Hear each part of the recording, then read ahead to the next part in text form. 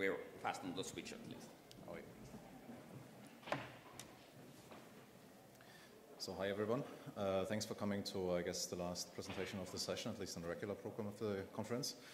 I'm going to talk briefly about QGIS and its interface, actually.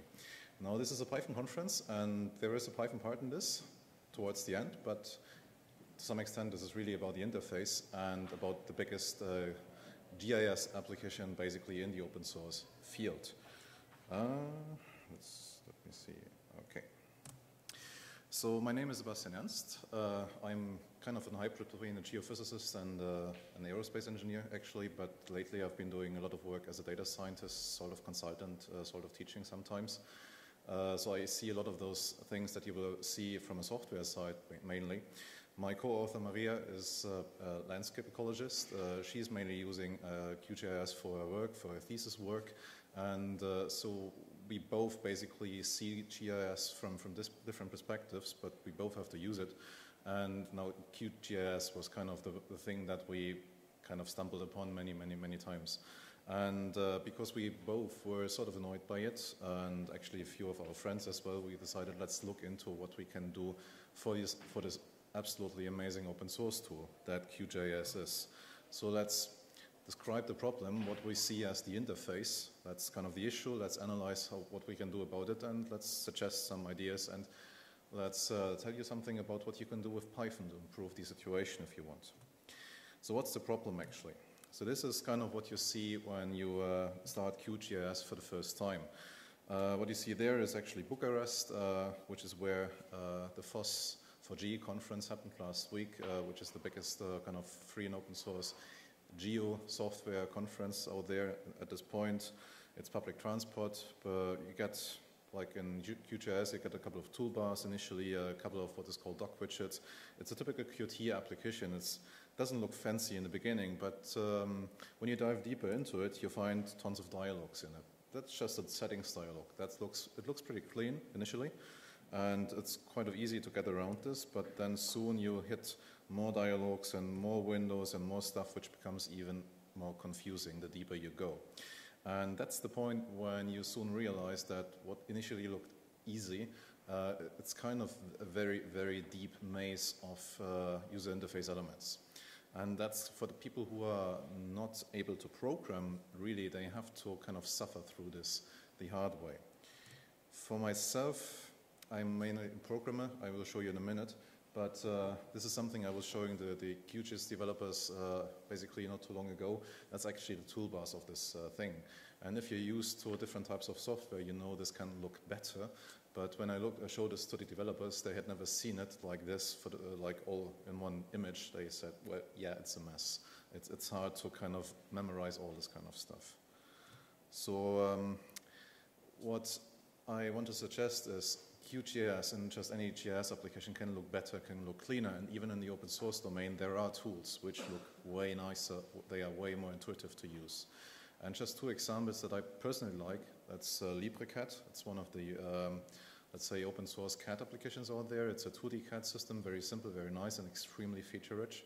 It has a color-coded interface, so you kind of know when the button is green or yellow, you know kind of what it means. In the bottom, you see this kind of mouse, and there's left and right, there's always help telling you what to do. It's extremely lovely.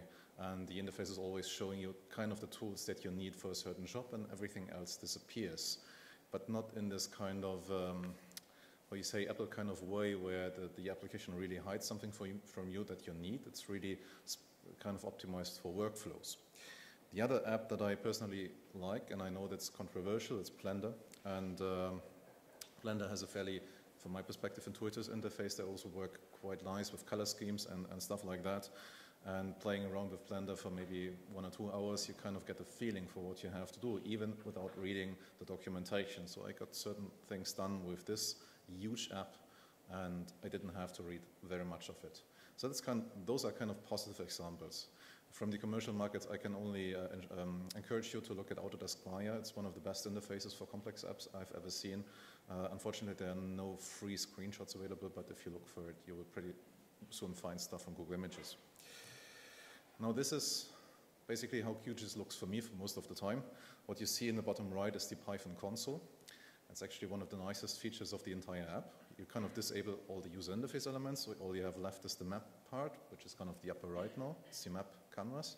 And below you get access basically through the eFace object to everything inside QGIS. And if you don't want to kind of suffer through all those dialogues, you just dive through the API. You can easily explore it with the help function from Python and the dir function, where you get all the attributes and functions, and you're pretty safe actually. So this is really meant for programmers, people who know Python, but it's not meant for people who don't know it well or well enough. And that's kind of the niche that, well, it's actually not a niche, it's actually a huge gap that I want to address here. So let's analyze QGIS briefly. What is QGIS from a UI point of view? It's a very simple UI. It's not even an MDI app like Office in the 90s. So there are no sub-windows or something like that. You really have this map canvas in the center, some doc widgets, some toolbars. And this is kind of really supposed to be the basis for your workflow.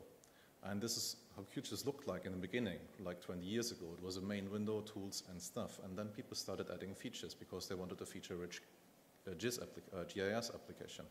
And this is where all the dialogues in the mess came in. If you look at the source code, and this was kind of my next step in the exploration of this task, you see that overall it's 160 megabytes. If you check out the current 3.8, 3.2 or whatever, this is 3.8.1, but anyway, it's the current version. And out of that, just the C++ code is 25 odd megabytes, which is kind of the red rectangle on the right-hand side. So it's a massive code base. And for an open source app, I was kind of surprised to see this dimension. I mean, it compares to some large Python projects, actually. It's just some brief numbers, so you get an idea. You're talking about more than 500,000 lines of C++ in close to 2,000 files, order of magnitude. It's a massive project. One interesting aspect when you look at this, all this stuff is transparent to Python. So they really build Python bindings for all this stuff. There's no compromise here. You can access all this stuff. You can derive your classes in Python from it. So it's transparent to you as a developer. And that's maybe interesting for what's about to come here. Just one of the things we looked into, and those are examples really, is the number of dialogues in this app. And this is simply using the current tree, the source tree, looking for Q dialogues. It's a Qt app. And you see it's almost 200 dialogues. The actions, that's kind of the clickable things that you find in menus and buttons, not counting the click events on all the other stuff in the UI that you could possibly trace down. It's close to 800. And including the click event, it's actually almost a 5-digit number. One of the things we also looked into, just for fun, I mean, icons. You have seen the icons. They were, okay, let's say you could improve them. You find 1,200 and whatever icons that are sort of used as tools in 470 locations across the source code. So that kind of tells you a little bit about the state. I have a lot of respect for everybody who's working on QGIS because you kind of have to navigate this maze, and it's not exactly well organized. So there are people who know it, and I totally respect them now, I have to admit. How can you solve it? We tried interface experiments. Small group, 3-4 people. We looked into what can we do, and we didn't want to touch the C++. So we resorted to Python. Now, QGIS has a plugin API, and I told you it's fully transparent, so why not build really interesting interface experiments?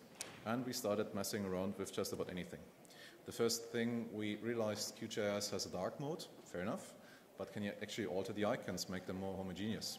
Now this is an early stage draft that we came up kind of just messing around. We have improved it in the meantime. You will find it on GitHub much nicer. The issue is you really cannot theme QGIS. You really have to recompile it, and there's a lot of weird pattern matching going on to make it work before you can actually recompile it with new icons. But it's an example. We also tried to do stuff like implementing workbenches. That's something that we took from FreeCAD.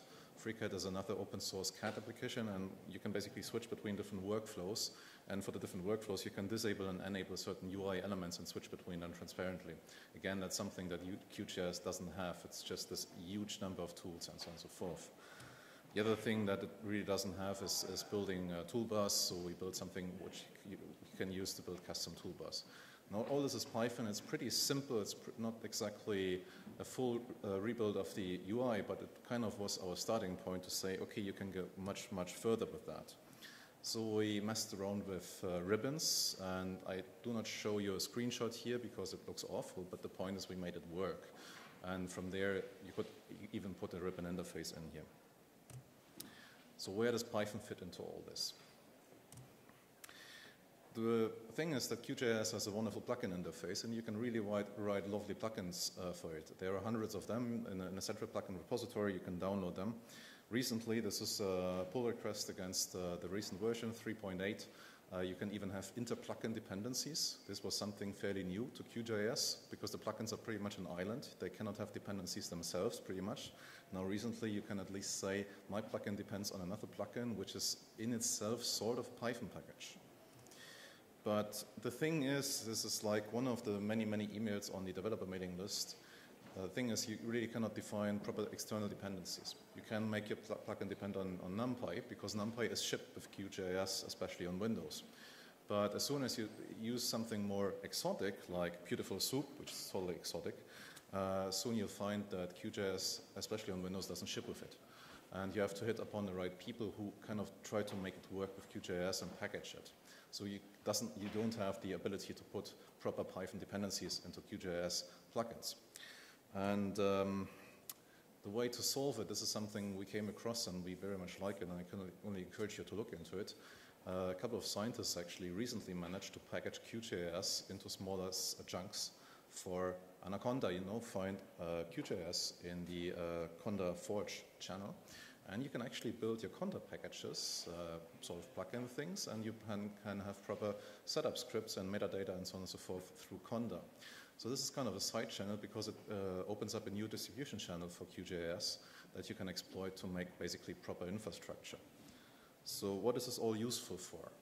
The one thing I want to encourage you as a Python developer in the scientific domain, really, and that's also what we are interested in doing and working on is, on the left-hand side, you sort of see the current architecture. You have this massive C++ app, you have the Python bindings on top, and then you have those isolated plugins.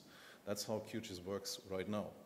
But QGIS can technically be a package, and the people on Anaconda, basically the Conda Forge people, demonstrated that you can package it.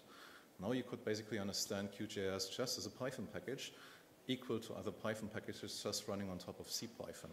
And there would be, of course, a significant portion of C++ inside. And now you can redesign the interface without touching the source code and really demonstrate what you can do with it. And that's basically what I want to find people who have shared this interest, people who are using QGIS, whether privately or commercially, and well, developers who are interested in this sort of stuff, and whoever wants to join us, it's a project website. You find all the contact details, our recent experiments on GitHub, and all the other stuff that we have gathered. We're currently preparing more of those experiments so we can publish them, and one of the ideas actually we want to investigate how far we can go in terms of packaging it so you can actually use it with pip instead of Anaconda, which would be the next kind of big step to make QGIS a package which can be then shipped just as a regular Python package. Thank you for your attention.